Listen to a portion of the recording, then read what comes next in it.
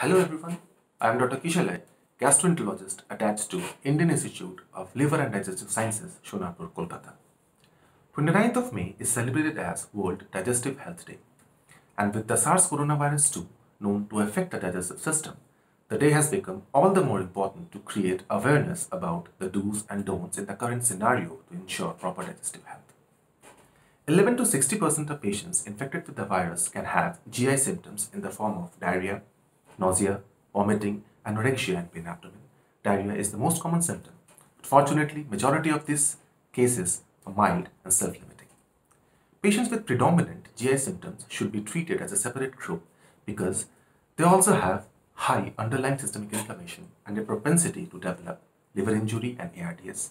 Such patients should not delay seeking medical advice for lack of respiratory symptoms. What all can we do to ensure proper digestive health?